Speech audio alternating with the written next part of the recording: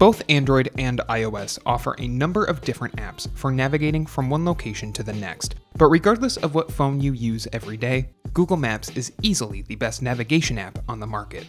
From their extensive feature set like speedometer alerts and built-in media controls to their up-to-date and accurate maps, Google Maps is how most people get from point A to point B. You probably already have Google Maps on your phone, but if you're like most people, you have yet to dive deep into the settings of the app. On both Android and iOS, Google Maps lets you change and customize the app to better fit your needs, including, in some cases, letting you change your navigation voice. If you aren't sure where to look, we've got you covered. On Android, changing the voice of your navigation system is fairly straightforward.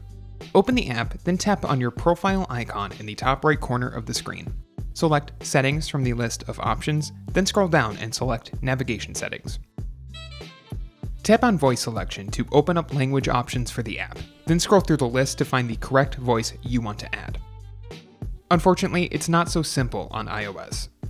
The app doesn't give you options to change your voice settings, though if you need maps in a different language, changing your language and region options in the Settings app on your phone should do the trick after a quick restart. Unfortunately, if you're trying to keep your navigation in English while adding a new accent, you'll likely be stuck with the standard American accent instead.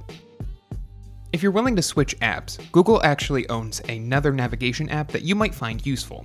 The company bought Waze years ago, and the app features the same standard of maps many users have come to expect from Google. The difference, however, is the option to customize your voice options with a number of unique offerings, or even your own voice using the record options in the settings of Waze.